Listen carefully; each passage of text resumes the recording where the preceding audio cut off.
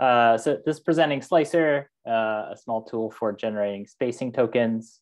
For folks that have been around the industry for a long time, might remember tools like this for typography. So setting up kind of font sizes that are related to each other using different ratios. So I've been playing around with this type of concept for a couple projects and decided to kind of combine all of those ideas into a tool everybody can use. And the outcome of that sprint is a slicer. So I just created this today.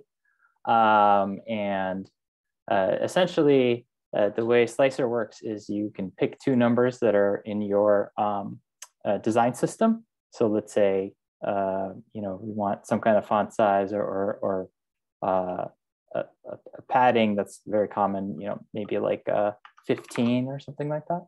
And a different number might be your full grid size. So, maybe you're trying to go for like 1150. And then slicer gives you kind of ways to cut that up in a way that is, so let's just play around with it a little bit. So if you go to the minimum number of slices, it allows us 4. So it's like it can give you a unit system where 15 pixels is in it, 1/150 is in it. These are the two numbers that you put in, and then a few numbers in between. So there's kind of an optimal kind of midway point where you get enough spacing tokens where nudging becomes very fun and easy and gives you a lot of options. And then there's too few tokens and then too many tokens where you're just kind of densely populating the, every pixel can just be, you might as well not have this spacing system at all. So so you can put in different values here and get a output in pixels. There's also options to change like what kind of units you want, what strings you want to have. And then the way I usually use this is in the rem mode with a base font size of 10.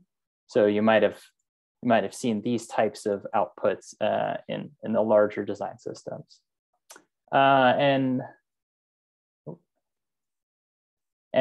one kind of thing you can do with this is take these units and paste them into a project that uses Tailwind. And then I have a little expansion here, which gives you all of the Tailwind utilities, or all the common ones at least. And you can paste it in, and then, so it's pretty extreme, but you can basically modify a Tailwind setup with more or fewer spacing tokens just by kind of modifying this, and then probably want more slices, grabbing these units and playing around with it in here. So yeah, this is more plausible. That's about it. It's deployed on actually team.pizza/slicer. So if you'd like to play with it, you can. And that was kind of my goal, is to make something small and easy to use by the end of the day. So that's it. Really cool.